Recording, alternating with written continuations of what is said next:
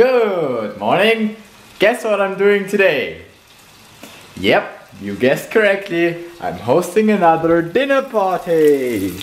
And today we'll have some Schweinsbraten, which is why I start to cook already, cause it's 7 hours before the event and I want to try it out if that thing works. It takes 3 hours. Because it goes in the oven afterwards for 3 hours. But in case it doesn't work, I have a backup plan, which is the same thing again.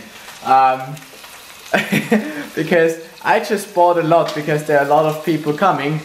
But yeah, I need to give my attention to that thing now. And that's how it goes in the oven. This is my trial run. Number 1 is complete. Let's have a look how it looks inside. Well, I think that looks good. And now I'm really happy that I bought 2, because when it's done, it's so much smaller and like half the thing I can easily eat alone. I could even eat the whole thing, I think. But probably not. If I don't have any side dishes.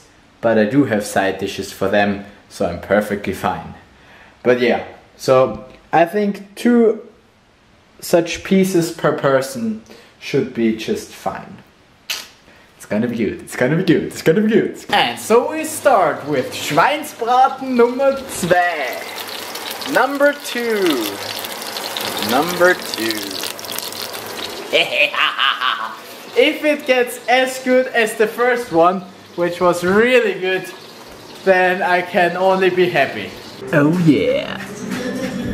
And some potatoes. Oh yeah, yeah, yeah, yeah.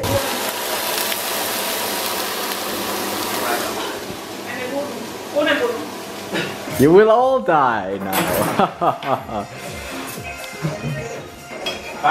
And I'm still naked. Wow, it was good. It was very good. My guests really liked it. The ones who haven't been here last time were positively surprised, and the other ones were like, yep, he did it again. Yes!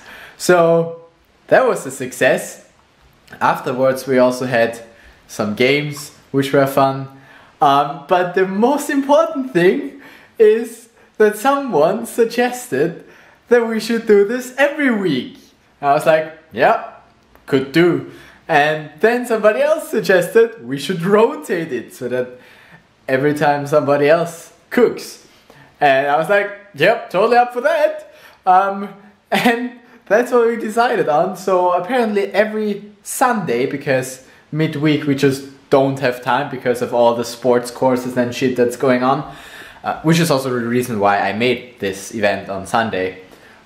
So every Sunday there is a dinner party going on. Yeah, nice! So we learn that by initiating something, you can totally start up a trend.